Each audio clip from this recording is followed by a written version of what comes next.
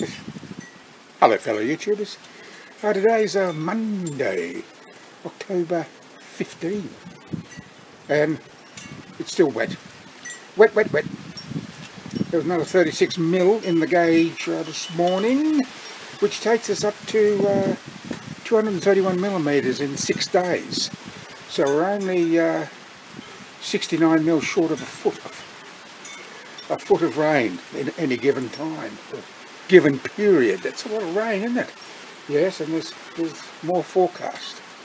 Unfortunately, only some of the drought-affected areas in my home state of New South Wales have had some relief, and some have not. So the drought has still got a grip on a lot of areas in New South Wales, as it has in a lot of other states and territories. But along the coast, the drought's finished on the coast here. Yes, so we go all up and down the coast. I saw the news later this afternoon, and there was a story from Wollongong, and it was raining down there. So yeah, all up and down the coast there's been plenty of rain. But anyway, that's the way it goes. About 2 minutes ago, the rain was coming straight down. Oh, it's almost vertical. Oh no, there's a little bit of a breeze. There wasn't a bit of a breeze a few minutes ago. Anyhow, I'll give you a look.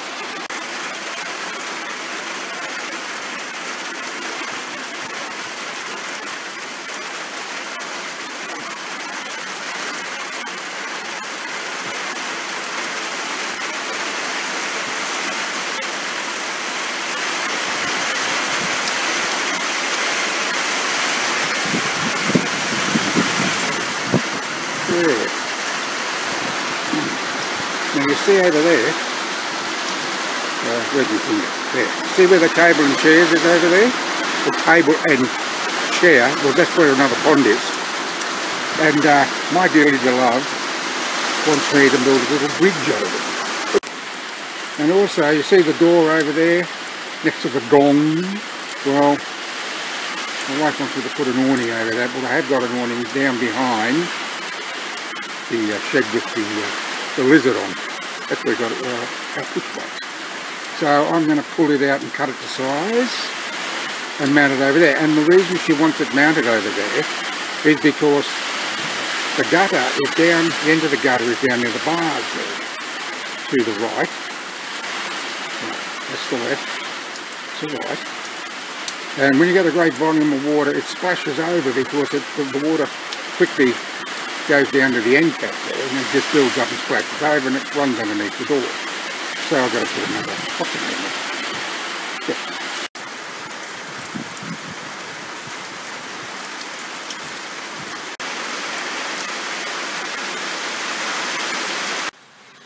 So as you can see and hear, I've got some jobs to do. I have got quite a few jobs to do, as a matter of fact. Hands-on sort of things, you know. And the awning and the little bridge over the pond there. I don't know, women come up with these ideas. Yeah, but with this weather I can't do anything. And that's okay. And tomorrow I've got to get up early, got to drag my sad and sorry body out of bed early, got to take my wife's car down for a vehicle inspection. And then I might zap into town, because I just got a phone call this afternoon that the kit is available for the hospital. That'll be for the colonoscopy and gastroscopy. Yeah.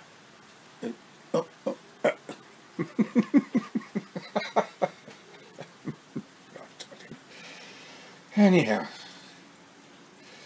so we'll see what happens with that. But you know, the worst thing about having the colonoscopy and gastroscopy is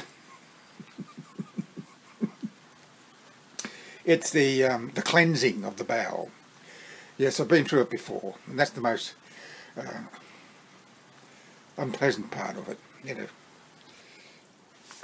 another reading about Jeremy and his day unlike any other day of just another day. And because in yesterday's episode, poor Jeremy had swallowed 3 cold tablets and midway between righting his head, realised something was wrong. "Shh," he sputtered, then started to cough and gag.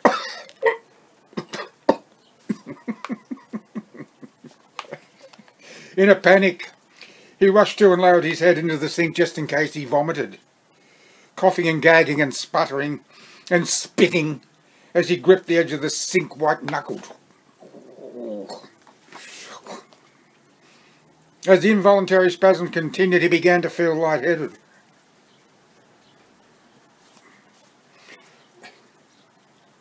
And thought he might black out.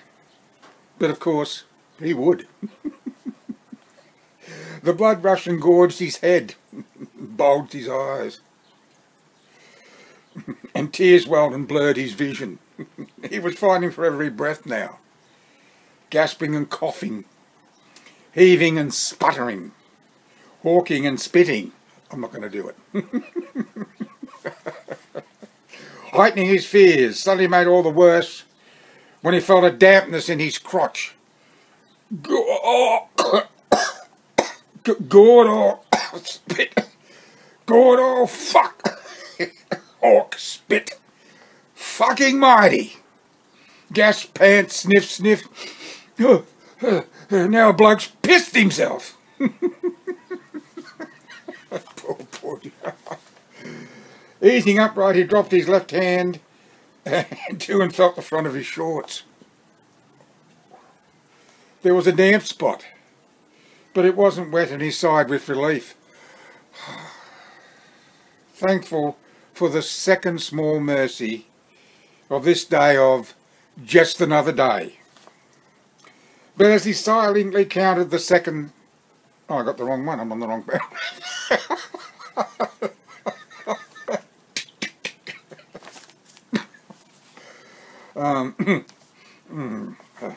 Picking up a glass of water, he sipped and swallowed, coughed, felt a tickle in his throat, sipped and swallowed again, held his breath and waited for something to happen. Jeremy expected his throat might convulse like it did when he had the hiccups. And he had found holding one's breath and dry swallowing over and over again was a good way to combat those spasms.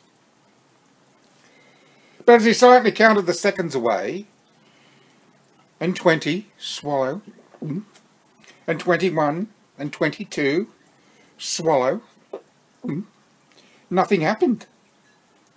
So he slowly exhaled through his mouth, cleared his throat with a vociferous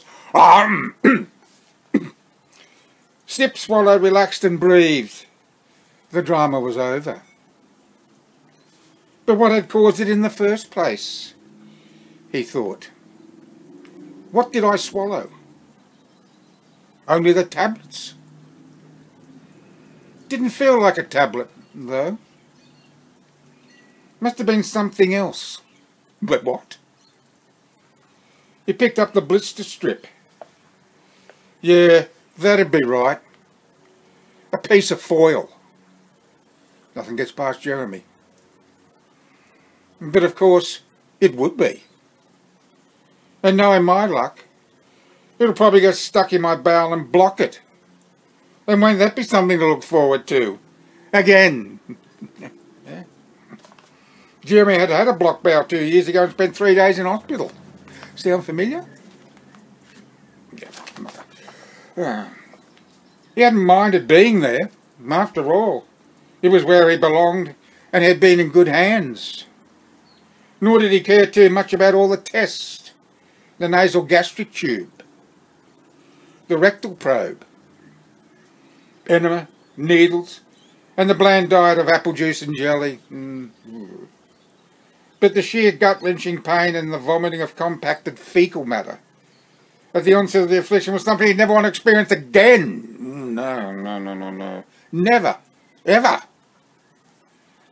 And it would be the thought of that would plague his mind until he was sure he had passed the damn thing. You know what that means, don't you? To make sure. Yeah. Rather messy investigation. Better start taking an extra dose of the fibre supplement for a while, Jeremy, old son. Pulling 3 tissues from the box sitting atop the refrigerator, he dried his eyes, blew his nose, sniffed, blew his nose again, then hawked and spat a wad of mucus into a tissue. Then compressed the tissues into a wad and placed it in his shirt pocket. Returning to the sink, he turned on the cold water tap, filled his cupped hands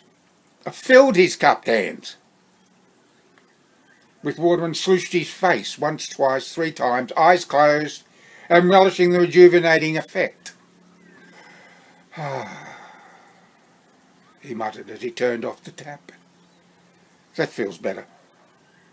And he did feel better as he drew the palms of his hand down his cheeks and flicked the water into the sink.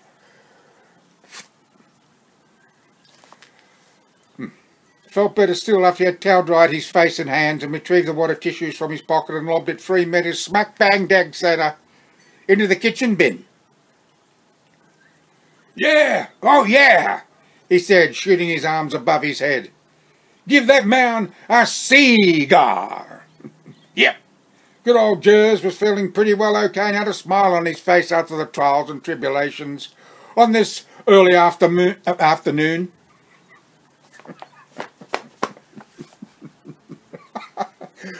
Of just another day. There was just a hint of a twinge from his tooth. None whatsoever from his tongue, or his throat, and except for a mild ache in his neck just below the jaw, Jeremy felt like he was ready to tackle just about anything. Picking up the glass with the intention of drinking what remained before tending to the carpet, Jeremy had a spur of the moment thought to rinse out and freshen his mouth with a vigorous swish, gargle and spit. But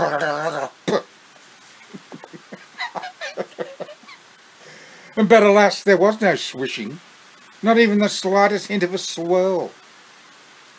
For the very instant the cold water made contact with his tooth, Jeremy screamed, "Fuck!"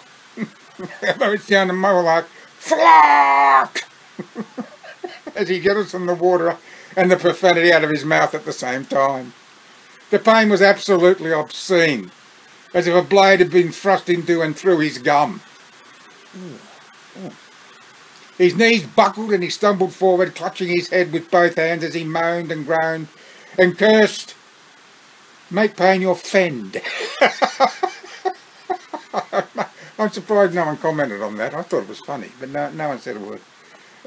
"Oh, frigging hell!" he screamed. "What can I do to stop this pain?"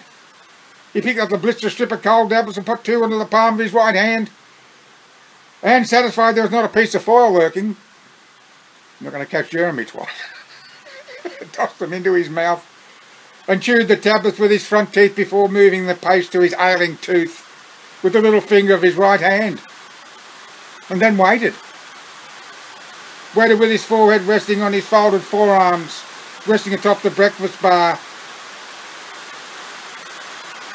like it shielding his eyes when kids played hide-and-go-seek. With his head down and eyes closed, Jeremy expected that if the horrid, sharp, bitter taste of the crushed tablets was any indication, that he should have relief in no time at all. But as he waited, feeling little if any relief, and trying desperately, but failing to make pain his friend, he noticed that not only could he feel the throbbing pain, but see it, like intermittent pulses of coloured light flashing, on off, through the miasma of tiny particles that flooded the semi-darkness of his closed eyelids.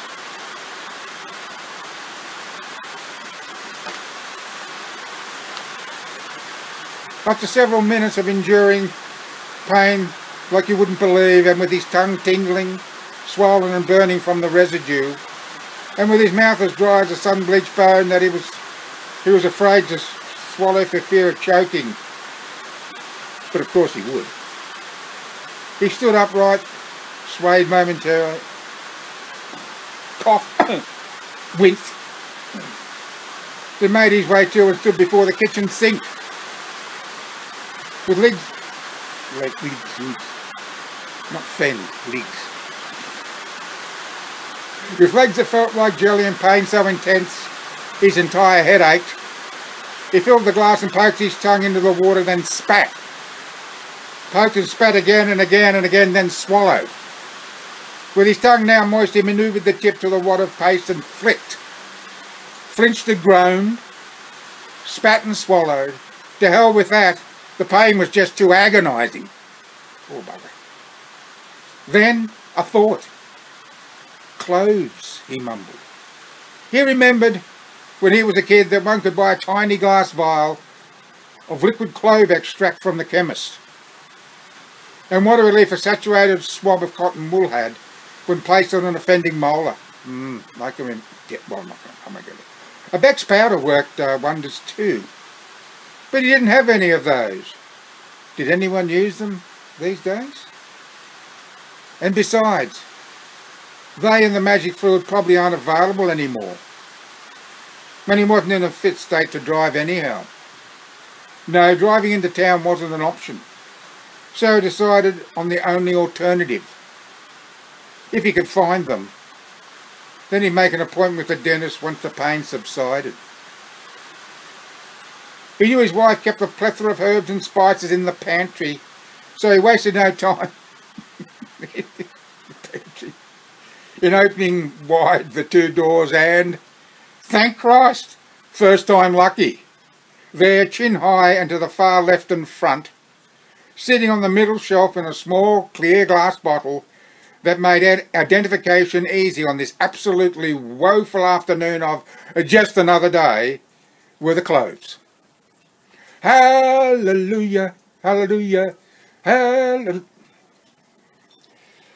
Retrieving the bottle, Jeremy popped the lid, shook and tapped a half a dozen pieces onto the palm of his right hand, and without hesitation or reservation tossed the lot into his mouth, and moved them into position using the tip of his tongue. Then sat down on a high-backed kitchen stool at the edge of the breakfast bar, and once again waited. On and on and on the pain persisted, in tune it seemed to the beat of his heart, from one throbbing beat of agony to the next and on to the other, relentless and unforgiving. If the devil himself had suddenly materialised before him, Jeremy would have gladly sold his soul for a few miserly minutes, free of the pain. Leaning forward, he rested his elbows atop the breakfast bar and tightly clamped his palms to his cheeks and pushed vertically, like this sort of.